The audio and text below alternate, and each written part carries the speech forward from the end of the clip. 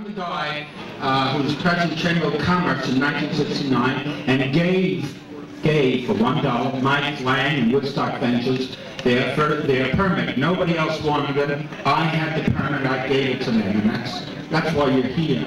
So this is kind of dedicated to that too.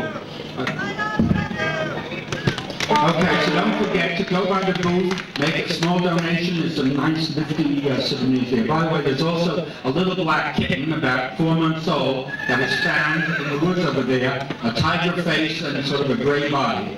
So if you've lost a kitten, please go down in the woods. They're taking care of it, but we want you to find it. Peace. Oh. People have been asking me really why I did it. The other thing I did then is...